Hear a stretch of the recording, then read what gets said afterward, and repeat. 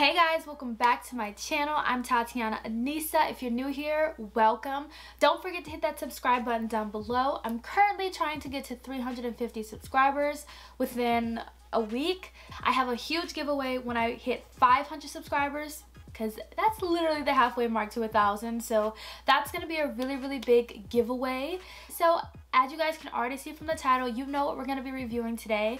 We're going to be reviewing the new Morphe X Maddie Ziegler palette, and I'm not going to lie to you guys, I filmed this video yesterday. I did not like how it came out, so I'm redoing it today. So this really isn't a like first impressions kind of, you know, video.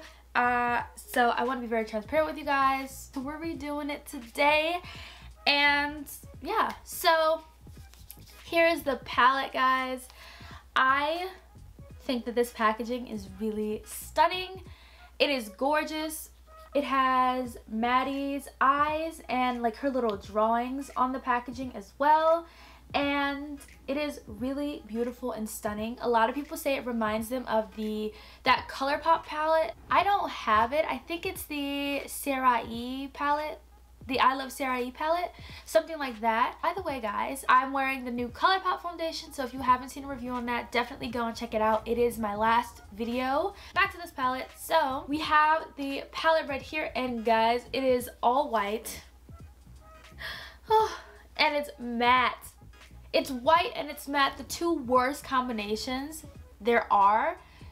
Having a white palette gets dirty so fast, but then having it being matte is even worse.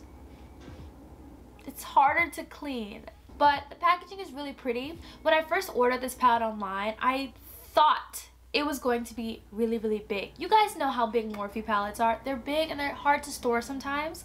And when I got this one, you guys, this palette is literally the size of my hand. That's how small it is. I'm really happy about this size because it is the perfect size palette. This palette does retail for $25, and I think that's a pretty good price point, especially if you get it at Ulta. You can definitely use your points or use a coupon to take off some of the price, or if you get it on Morphe, you can get 10% off, which is really great.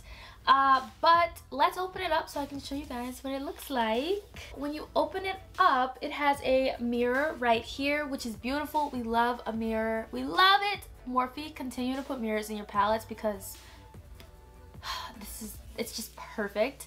So this is the color story of the palette, and I don't know if you guys can tell, but there's like little imprints of Maddie's drawings in some of the shadows, which I think is such a beautiful touch. I've never seen Morphe do anything like that before. I love this color story.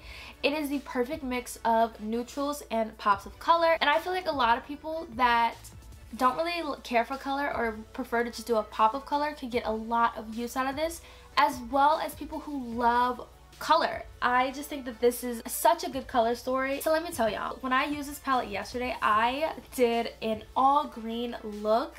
Well, I took this mint shade and I put it all over the lid, and then I took some of this shade and put it in the crease, and it was really pretty. I'm not gonna redo that look today because I already know how those colors work. I really want to take this pink shade and put it all over my lid. I haven't done an all pink look like that in so long. I just really want to do that.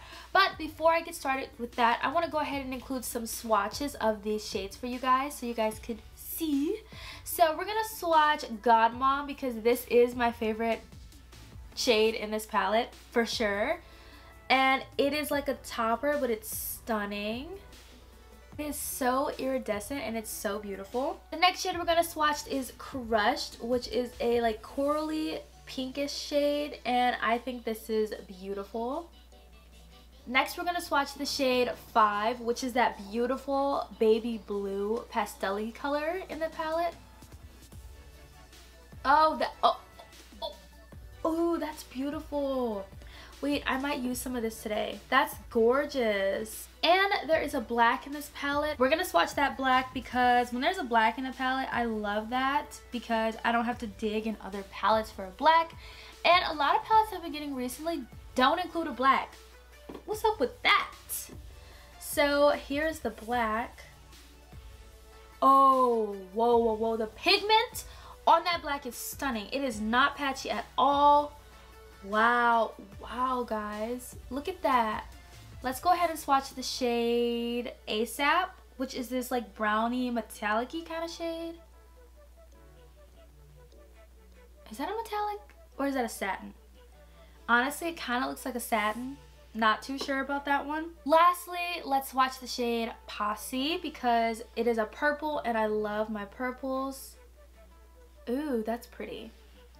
All of these shades swatched so good and I'm really impressed. I was impressed yesterday with the shades that I used, but now I get to try out more shades. I'm going to go ahead and zoom you guys in. I'm going to go ahead and start off with the shade Latte, which is this one right here. And I'm just going to put this in my crease. I didn't burn my lids. Alright, we're back. And like I said, we're going to go in with the shade Latte, and this is going to be my transition shade. Okay, so this shade isn't really doing much for me. So I might just go back in with the shade that really worked out for me as my transition. Okay, so that shade didn't really do much for me. If anything, it just set my base. Kenny, which I loved as a transition yesterday. So I'm just going to go ahead and use that today. And my crease. Oh, look at that. See, that's pretty. So now that I have that shade all on the lid, I think that it's definitely time to go in with this shade right here, which is Dancing Queen. This is the shade I said I wanted to just put all over my lid. So I'm going to take that with my finger just to see how that's going to work. It kind of looks like a sheer topper, but we're going to see. Oh, that's so pretty. That's so pretty. It's like this bubblegum, like shimmer pink shade. I think that is so pretty. Yeah, so with the brush, it kind of like shears it out, which I don't want. This shade all over the lid, really stunning. But I can already tell I need to go in with a darker shade in the crease.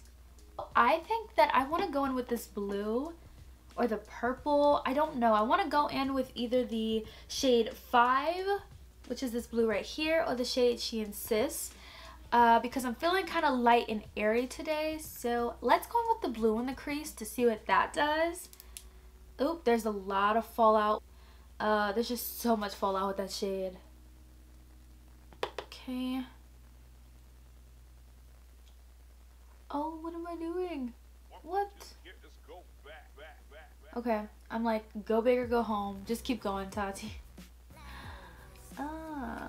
Okay, this is a pastel shade, so that's cool. It's not as pigmented at all, but we're just gonna go with it. I'm gonna go back into that pink just to fix it. I don't know why, it just, I've seen like lighter pastel blues. That shade, I know it's pastel, but like I don't know. Okay, well, I really do like this pink shade all on the lid. I think it's really pretty. All that I think this look is missing for the top part is like something in the outer corner, and I don't know what. I don't want to go black, that's too dark. Let's just go into the shade Crushed right here and just put this in the outer corner, maybe? Not bad. Not bad at all. Just something to like add a little bit to this look.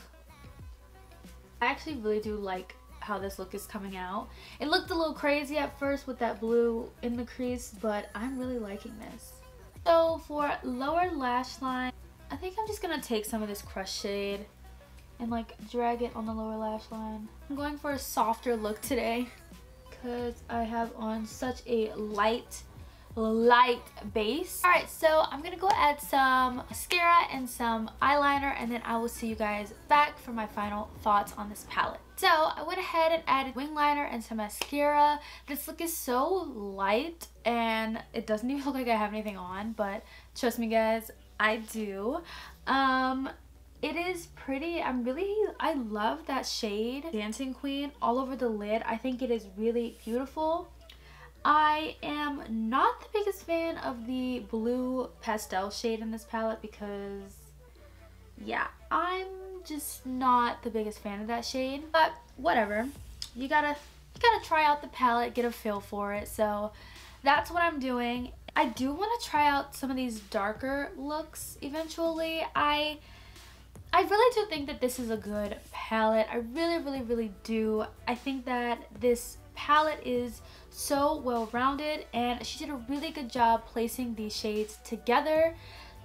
My only thing, my only critique besides the packaging being matte and white, which gets dirty really fast, I just wish that there was a brown in here, like a warm brown, not this, because this looks like a coppery type of shade. Like these two are kind of coppery, one just has shimmer.